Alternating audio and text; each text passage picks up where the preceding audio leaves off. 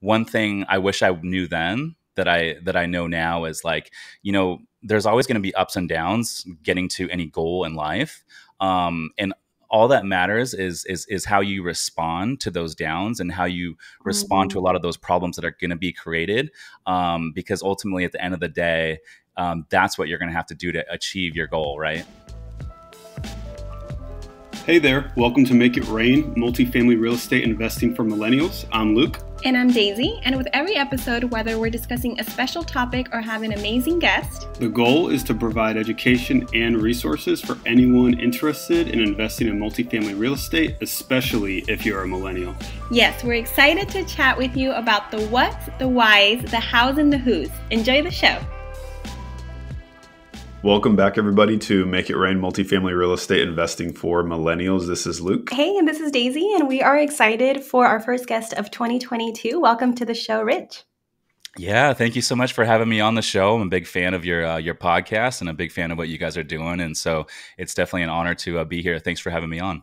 Of course. I feel like this has been a long time coming, right? We met you through the podcast collaboration that we did with a few other awesome podcasters. And we actually met your partner, Sean, first. And then, met you, I think, on the second show. When we recorded the second show, you were the guest, right, for the Multifamily Takeoff, which is your own podcast. So we'll dig into your story and learn more about you, but definitely wanted to highlight, what an awesome group it's been for us to be part of that podcast collaboration and sort of turn into this mini mastermind where now we can ask questions and, talk about personal things as well. So it's fun to bring this full circle and have you now on the show. Yeah, absolutely. You're definitely right. I mean, it's a great group of individuals, and I've definitely enjoyed being a part of it, and I'm super excited for this conversation tonight. Awesome. Well, as you may or may not know, we always start off with a non-multifamily related topic for the first question. So we'd like to know what's a childhood or adult nickname that your closest circle calls you, Rich?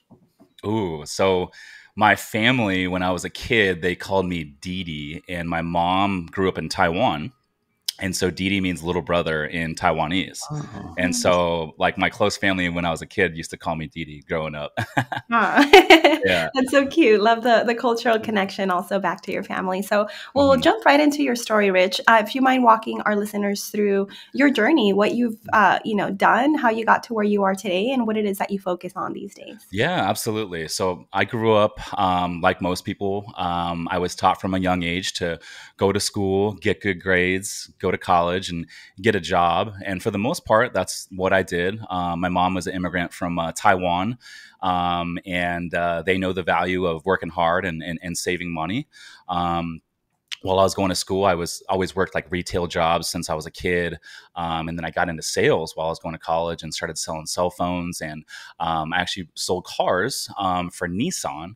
And that was the first time I realized in my life, like, wow, like I actually enjoy sales.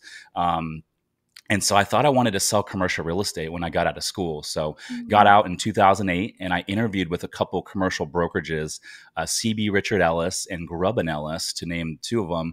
And it was 2008. The economy was starting to come down and they pulled those internship positions.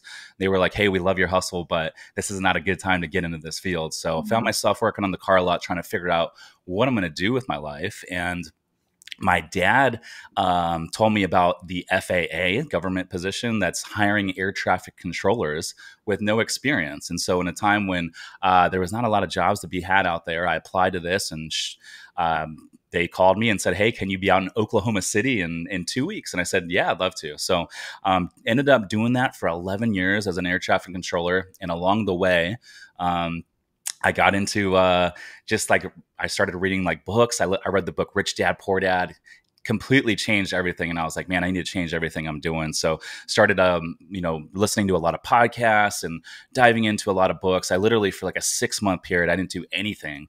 And I just studied and I just like learned everything I could about real estate and apartments specifically. And at the time, I did what everyone told me not to do. They said it was a little too risky, but I cashed out my 401k and I pulled out a home equity line of credit against my primary residence here in San Diego, where I live, and started buying some cash producing real estate. First deal I bought was a 11-unit apartment building in Cincinnati. And then shortly after that, I bought partnered with a couple of my partners that I still have today, Sean and Mike.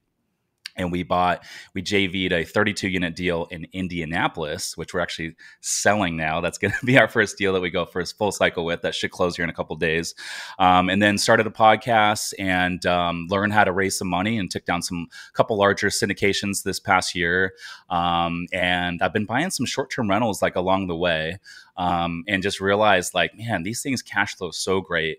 The tax benefits are so awesome. So decided to scale the short-term rental side of the portfolio this year. So that's what we're going to be focusing on this year. And yeah, that's kind of my story in a nutshell. Yeah, I mean, so many nuggets, so many things to get into. But one of the main ones that stood out to me is, you started, you did exactly what everybody told you not to do multiple times, right, throughout your life. Why is that? Where did that come from for you to say, okay, this is conventional knowledge or conventional advice that everybody out there is doing. I'm going to go and do the completely opposite thing. Yeah, definitely. Unfortunately, there's a lot of like society pressures out there and a lot of things that, even close family and friends might say that might not be the best advice. But like I remember when I cashed out my 401k when I was just getting started, I remember like a lot of people in my life were like they would question it and they're like, are you sure you want to do that? And they would, outline a lot of the risks. And at the end of the day, like all those risks that people allude to are real. So put some weight on them. But on the other side of the balance scale is another risk. And it's this, like I could be 80 years old one day. You guys could be 80 years old one day. Any of the listeners could be 80 years old one day, staring in your bed or laying in your bed, staring at the ceiling, kicking yourself because you never fucking tried anything in life. How about that risk? That's a risk too that a lot of people don't talk about. Yeah, and so you're kind of looking at like the opportunity cost of it, and you're thinking, okay, well, yeah, there's a risk here, but if I don't do it, it's even worse, right? Because then I'm not just gonna lose money. Like in one instance, you can lose money, but in the other instance, like you're losing all this time, which you really can't get back. You can make money back. It's a renewable resource, right? But time is like we haven't figured out how to get that back yet. And so you're looking at it like I could lose decades of my life and then look up one day and be an old man like filled with regret, literally.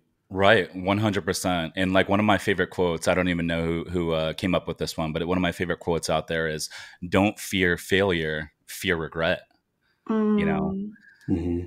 And so I think whenever I have a decision to be made, I always look at the worst possible outcome. And if I'm okay with the worst possible outcome, I'm usually going to take action because I just don't want to regret the things that I didn't take action on when I was younger, Yeah.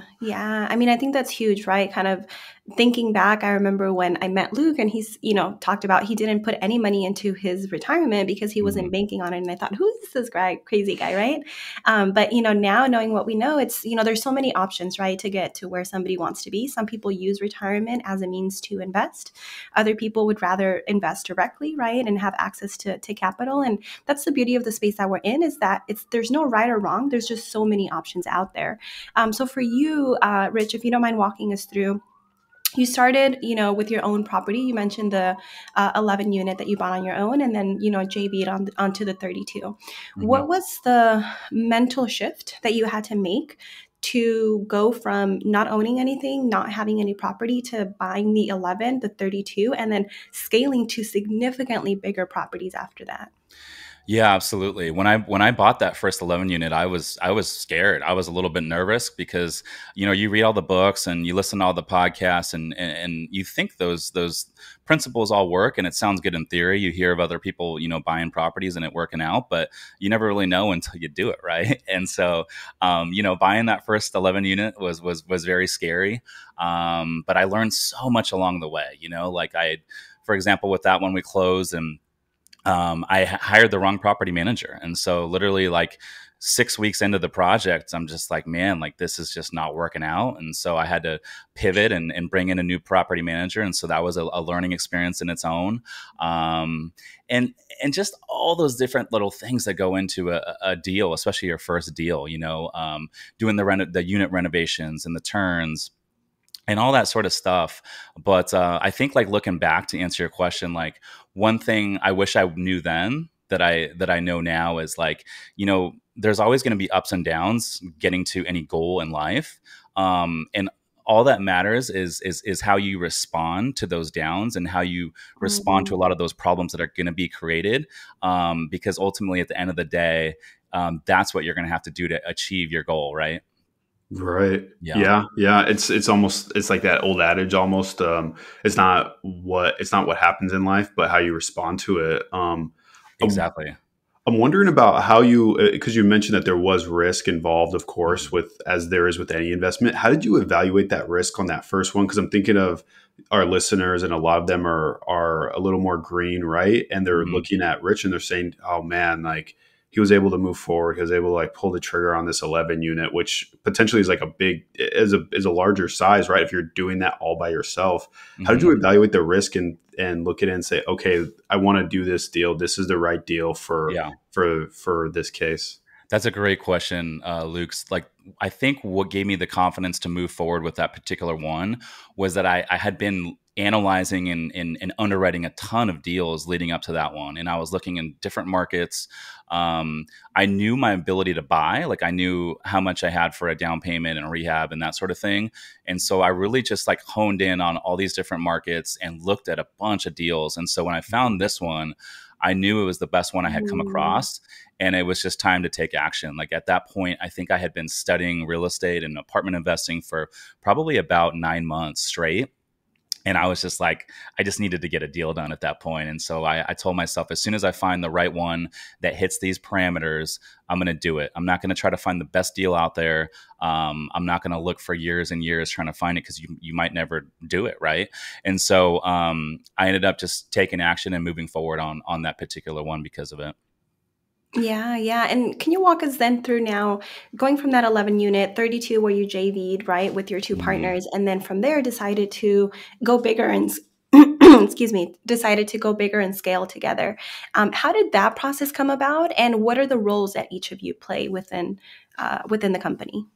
Yeah, that's a great question. So that whole partnership came to fruition so Sean and Mike are both air traffic controllers as well. That's our background, the three of us. And so it actually came to fruition in our break room. This is going back a little bit, but Mike had just purchased a fourplex in Cleveland. And this is before I even got into the real estate investing stuff or read any books about it. And I was like, man, that is so cool. Like, I want to learn more about it.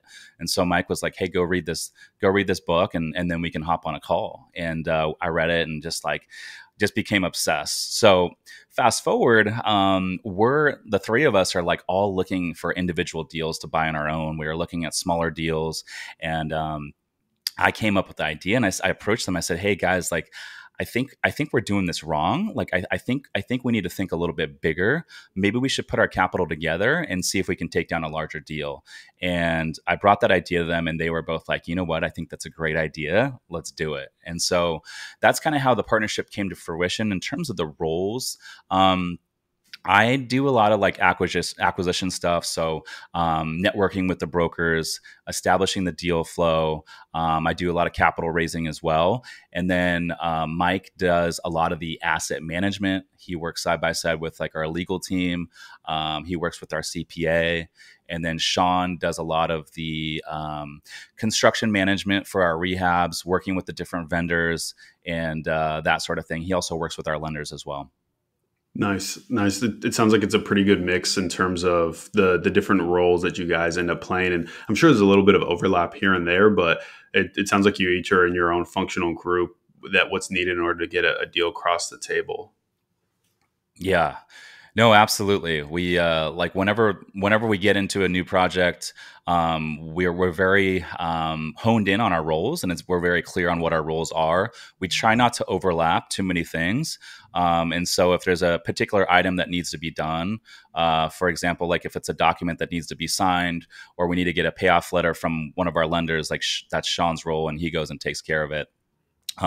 Since then, like we've started to like kind of like delegate some items. Like I have an assistant now that does a lot of the day-to-day stuff, the stuff that I just was doing for a while. One of my roles within our group was like the podcast, scheduling guests and all that sort of stuff. And so now a lot of our stuff is kind of delegated out, which has allowed me to kind of focus on just growing different streams of income and being more of a visionary, if you would. Yeah, totally. Yeah, Working on the business instead of in the business, right? I heard exactly. a quote, it was a Stoic quote recently, and they said sometimes less is more, right? If you can do Mhm. less and focus on those key things that are going to move your life, your business, so many things forward, then it's worth, right, taking a step back from the tasks and the day to day to be able to focus on those big things once you can delegate that out. Yeah, 100%. And another takeaway I've kind of learned as I've gone through this real estate investing stuff, and I didn't realize this when I was younger, but um, this might help your audience as well, is like most people, when they come up with a plan, they have a 3-step thought process, and it works like this. So step one is like, hey, I have an idea. I'm going to do it. And step two, most people go into a planning phase. And then step three, they'll take action. The problem with that process is most people get into a planning phase and they wait for the plan to be perfect before they take action. So they never end up taking action. And so one thing I've learned is like most successful entrepreneurs, and I'm starting to become this way, but I was never this way. Is step one, you come up with the idea, like, okay, I'm going to do this, and then step two is take action, and then step three is figure out a plan as you go. And I think the more I operate like that with my new ideas, the more successful I am. Yeah, a lot more of a ready, fire, aim instead of Yeah, ready, aim, fire. right, 100%. You had you had talked about when you were talking to Mike, I believe it was, and he had the 4 unit, and you guys Mhm. were chatting, going back a bit, and you were like, "Wow, that's so cool. He owns a 4 unit." Like, Yeah. what do you think it is that people are so like? I mean, because I feel the same way. I'm like, yeah, that's awesome. He had a 4 unit. Like, I feel like we're all enamored with like this idea of owning real estate. Like, what do you think that is? Like, where do you think that comes from for all of us that we're like gung ho on that on having that, you know? Yeah, it's funny, like looking back to that conversation we had in the break room, like just I didn't really fathom like, oh, like this is like one of my buddies from work. He's an air traffic controller and he owns like a 4 unit apartment building. It's just a little bit different. Like you don't meet people every day that own apartment buildings. And like, us being in the industry and you guys, I'm sure feel the same way. Like we're so embedded with all these other individuals that are, in real estate investing and they own apartments. We're interviewing them on our podcast and we're hosting meetups and all that sort of thing. So it becomes normal. But man, at the end of the day, if you think about like the actual percentage of the American population that actually own investment real estate or apartment buildings specifically, it's very, very rare to come by. Like I don't meet someone every day in my elevator or at the gym that owns apartment buildings. It's just a rare thing. And so I think at first for me, I was like in awe. I was like, wow, this is so cool. Like I want to figure out how to do this, you know? Yeah, you're absolutely right. I think it becomes the norm, right? Especially because we are Mhm. surrounded, by it so much. And I think the other side of it is that because we are surrounded by people that are doing so much more than, what we want to do, and it really just continues to elevate you, right? Maybe to think outside of the box or think of things that you wouldn't have thought before. You mentioned, you have a few other entrepreneurial endeavors that you're working on right now as well. Talk to us about one. I'd love to hear where your entrepreneurial spirit comes from. If in terms of growing up, what you Mhm. heard, like what made you feel that you could be an entrepreneur? And two, what are some of those new projects that you're working on? Yeah, absolutely. Well, first of all, I had no idea that I was even like born to be an entrepreneur my entire life. I mean, it wasn't until my mid 30s when I, fully left the air traffic control thing and really like dove into this industry to when I really realized, man, like I was always born to be an entrepreneur. I just never knew because I just wasn't introduced to it. Um, Mm. and so I think the first time I like really realized that was when I left the full-time job and I was like, okay, I'm fully on my own. and I get to control what I do with my time, but also I get to control how much money I make. And it just excites me. I don't know. And then when I listen I listen to like a lot of podcasts, and I read a lot of books that are like very business oriented or entrepreneur oriented. And the more I learn about the traits that make a good entrepreneur, I'm like, whoa, I actually have a lot of those. I just didn't realize it. Like, I never was a good student. I always hated school growing up. I'm the type of guy that's like, hey, like, I'd rather just cheat on the test. Like, tell me what I need to do. I want to do the bare minimum. I don't want to waste my time learning stuff that's not going to matter. That's just how I always was, And so that's kind of how business is too. It's like, you got to just find the shortcut to get to the solution. And it doesn't matter how you get there. You know what I mean? Mm-hmm. And I'm sorry, what was your second question, Daisy? Yeah, and the second one was, once you figured out that you had this entrepreneurial spirit, you Mhm. mentioned that you have some new endeavors that are coming up.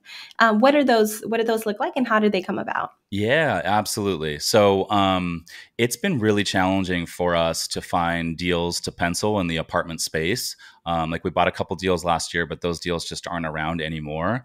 And it's just been really, really competitive out there in the marketplace. A lot of offers on all these properties. And like, for example, like the 32 unit we're selling right now. I mean, this is 1960s product in the suburbs of Indianapolis, and the buyers are paying like a 3.7 cap.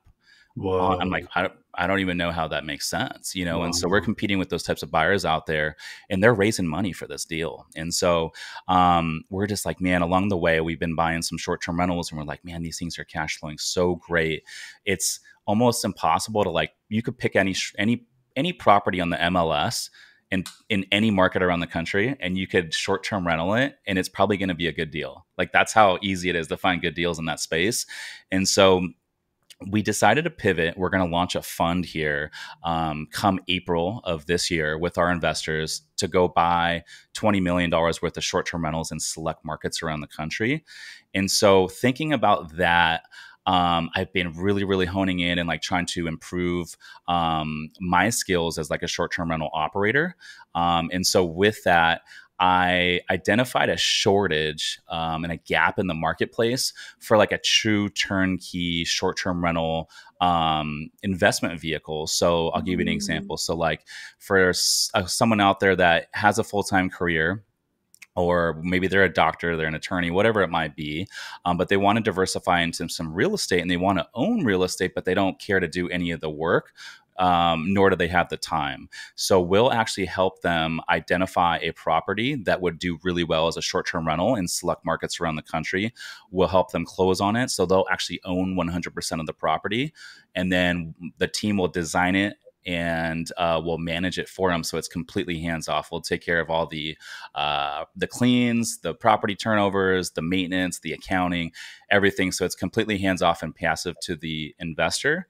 And then they get all the benefits that come with owning investment real estate, the cash flow, the loan pay down, the tax benefits, and the long-term appreciation. So decided to start this company. It's called Fortune Cribs. And that's pretty much what we do. It's been fun. It's been there's been a lot of learning lessons along the way, but I don't know exactly where it's headed, but I'm having fun with it. Well, and that kind of fits with your philosophy, right? Of being able to take action right away. By the way, I love the name, right? Like how great is the name? Because it's like immediate. Nobody's going to forget that name, and they're like, okay, Fortune Cribs, that's rich, Yeah. It's funny because like sometimes picking a name for a business can be like the biggest bottleneck, right? And so, you want to pick something that has an available like URL, like a domain, but also like an available like Instagram handle, right? And so there was a lot of like cool names that I came up with. And I'm like, man, there's like no URL, there's no Instagram handle, but somehow Fortune Cribs, the URL was just sitting there available and no one had the Instagram handle. So I'm like, okay, this has got to be the one. There you go. It was meant to be for you. And why not Rich Cribs? I think that would have been pretty cool too. Yeah. You know what? I don't know. I didn't even think about that one. That would be pretty funny. It's funny. So I'm just kidding. That's how it came to fruition actually is I had ordered some Chinese food that night. It was takeout, and I had a Fortune cookie, and I thought, oh, Fortune, that's kind of a cool name. What about Fortune Cribs?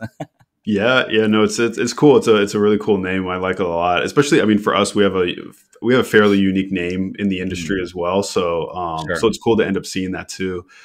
Can you talk to us about some of your big lessons learned along the way, going from 0 to 11 to 32 to syndication to short term rental? Yeah. So one of the biggest learning lessons and one of the biggest mistakes that I made along the way was running out of money. So when we got into our Mm, 32 unit deal, we closed on it. We were undercapitalized, and the unit renovations were costing more than we had projected. And COVID had just hit, like literally a few months after we closed. And so we made a lot of mistakes with that property. But one of them was we were just running really, really low on liquidity. We're getting through these unit renovations. We're probably only done with 20-25% of the units, and we're like, man, our operating account is getting very, very low.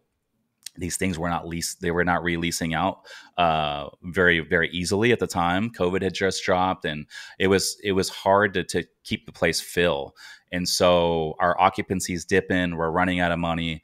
And luckily, one of our partners had a source that was able to give us a second mortgage. And so it was a private loan, it was unsecured, and we were able to secure a second mortgage on this property, which gave us the liquidity to finish our business plan, which was huge. Because without that, I don't know how it would have turned out, but I do know that like we would have figured out a solution, right? And so I think the biggest takeaway is like don't ever run out of money. Um, but if you are a betting man, and I mean, if you're a problem solver, if you get into a pinch, even like that, there's solutions that you can come up with that will still get you to the end goal. And so, fast forward to now, we're closing on that property as a sale. We had no intentions to sell, but the property next door traded for like this outrageous number, and we're like, asked the broker like, well, what can we get? And mm, the number was like, we're like, there's no way that we're going to get that. And he's like, yeah, we can get it for you. And so sure enough, we're like, okay, if you can get us that number, we'll list the property. So we ended up listing it, and yeah, knock on wood, we're closing here in a couple days. And yeah, that's going to be a fun one. So then 1031 that into some short-term rentals. nice, nice. Yeah. Well, I mean, for you, what do you feel like is next? Along in your journey. Maybe if it sounds like you're not quite as much of a planner. You're more, at least Mhm. you're training yourself really to be an action taker. Yeah. What do you feel like is next, and what are those other goals that you have that are left to achieve here?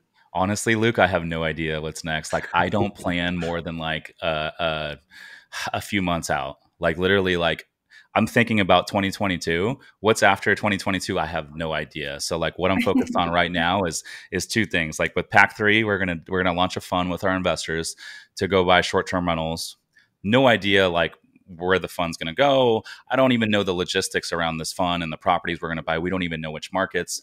We have no idea how it's going to go, but we do know that we're going to do it. We're going to figure out how along the way. With Fortune Cribs, I have some short term goals. Like we want to onboard X amount of clients, and we want to onboard X amount of like properties that we don't own, like third party. But I have no idea like where it's going to go. Like it's fun though. I'm having a great time with it, and I'm just taking everything day by day. It's been a fun process. Yeah, it's that entrepreneurial spirit, right? I Yeah. think I've heard once that, the normal entrepreneur that is successful will have like 6 or 7 businesses before the big one, right? And Mhm. not to say that this isn't, right? But it's just Yeah. dabbling and doing different things, and you figure out one, what's working, and what some of those mistakes are, but also what you don't like, because I'm sure, now as you've gone through the process, you've identified things that you thought you would be fine doing. And now, realizing how short life is, where your priorities lie, that there's things that you probably never want to go back to. So, Yeah. can you share some of those things that, our listeners are looking to maybe get started, maybe start investing, maybe buy their own? What are some of those main things that you would say outsource as soon as you possibly can? Yeah, so I think it's always good when you get into any business to identify like what you're good at doing and what you like doing. And Mm, if you can identify those items, everything else that doesn't fit in that column, you should look to delegate as soon as you can. Um, Another thing is like, there's so many things, and I'm learning this as I go. I didn't realize this a couple years ago, but there's so many things in life that we do every day, whether it's business or family, friends, dating, relationships, whatever it might be. There's so many little things that happen each day that, like, at the end of the day, like, if they don't matter, right? A year from now, 2 years from now, you're going to look back and you're not going to remember, you know, where you went out to dinner, or you're not going to remember, like, you know, the process that you took to sign those loan docs. Like, it's just not going to matter. And so those items that, like, really are not going to matter a year from now, those items should all be delegated.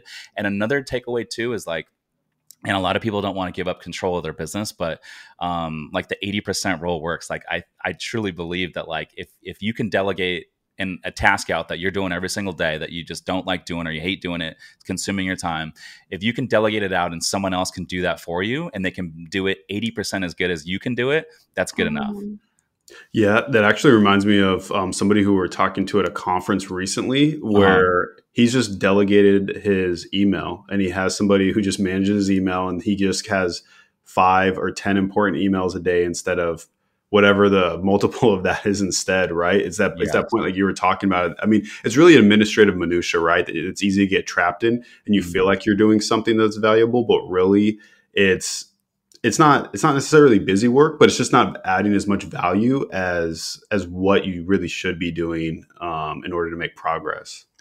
Yeah, exactly. And then also, like, to piggyback off of your point there, Luke, like labeling how much these tasks are you're doing, how much your time is worth. You know, like, for example, like, I had a big aha moment recently. So I just refinanced that 11 unit property, and it just closed a couple days ago. The initial appraisal came back very low. And so I literally sat down for 1 hour of my time, and I went through all of the recently sold apartment buildings in Cincinnati that I felt would help the appraisal dispute.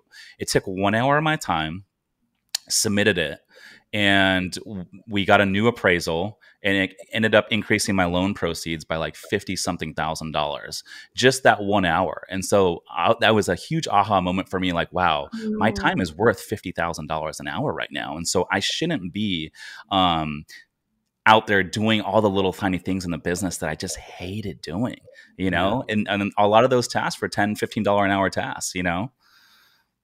Yeah. It's one of those things that starting out, you have to do it, right? There's nobody else to do it. But as soon as you have the capacity, the manpower, you know, the income to be able to outsource it, you know, you just, like you mentioned, right? It gives you the ability to focus on those $50,000 items that, you know, nobody else can move forward, right? Somebody else can, you know, schedule a calendar invite or whatever the case might be, but nobody else can do some of these things specific to you. So I'd love to hear a little bit more about what those skill sets are for you, Rich. What do you feel is your superpower?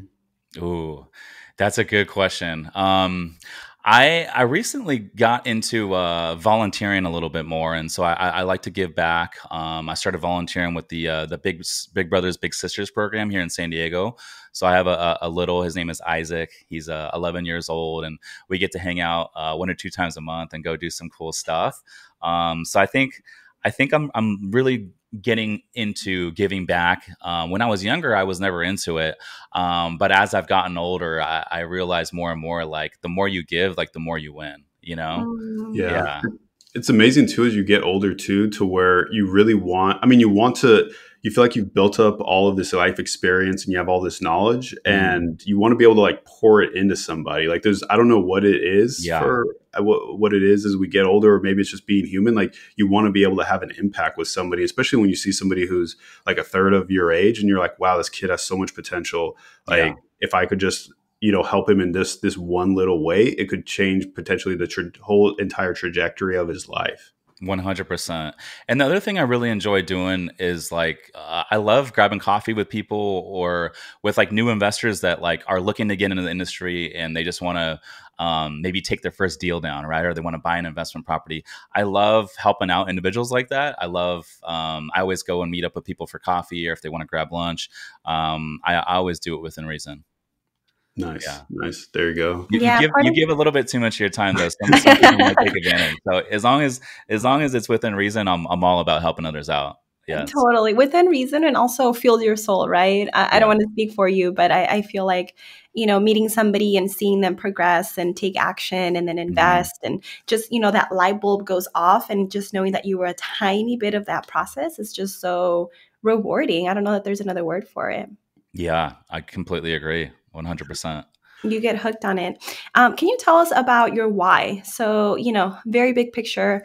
I want to take it a little bit more personal now in terms of, what keeps it going for you? What drives you? What's the motivation behind it all? Hmm. That's a really good question. I think my why goes back to what we alluded to earlier in the show is I just don't want to regret anything in my life when I get older. And I don't know exactly where everything is going. I don't know where the real estate's going to take me or like these businesses and that sort of thing. I don't know what my end game is. But my why is really I don't want to regret anything when I get older. Yeah, yeah, that's a big why. I think it's a really really strong why. I think Yeah. remembering that you're going to die is. I mean, I think this is actually a quote from Steve Jobs, right? Mhm. But borrowed probably from Stoicism way back when. But like remembering that you're going to die is one of the surest ways to make sure that you're not going to fall into a trap of feeling like you have something to lose, right? Because you're not going to make it out of this whole journey alive anyway, right? So you Right. might as well do what you want while you're here. Yeah, it's crazy. I mean, you're absolutely right. Time is our one asset that's not replaceable. It's Yeah, scary to think about, but when I think about those things, that's what gets me up in the morning, gets me out of bed. That's what gets me love it. excited, you know? Yeah. Yeah. I want to actually ask a question as we start to wrap up and close out here that Sure. typically Daisy will ask. Mhm. But what do you feel like your biggest contribution is to the world thus far? Mm. I think that's a really, really deep question. I love deep questions. I think the biggest contribution thus far is those individuals that I've helped buy their first piece of real estate or buy their Mhm. first apartment building or buy their first short-term rental. That's been the biggest thing I think I've done to date. Ask me again in a year or two, it might be something different, but I think thus far that's definitely what it is. Yeah, that's beautiful. Well, I can definitely say that you've guided us along that route, right? As we're looking to buy ourselves, and so you and your team has just been so helpful in terms of the information and just knowledge that you've been able to share with us. So appreciate that. Just you guys just being an open book, right? And always being willing to share. And the last question from me, and I have to ask. I know we're kind of running low on time, but Mhm. I have to ask, what does your family think about everything that you're doing now? You Oh mentioned, yeah. having family from Taiwan, immigrant family. I'm sure, Mhm. worked their butts off when they came here. Now they're seeing everything that you're doing. What do they think about it? Yeah, no, that's a great question. They're definitely in support, and they're definitely really really proud of me.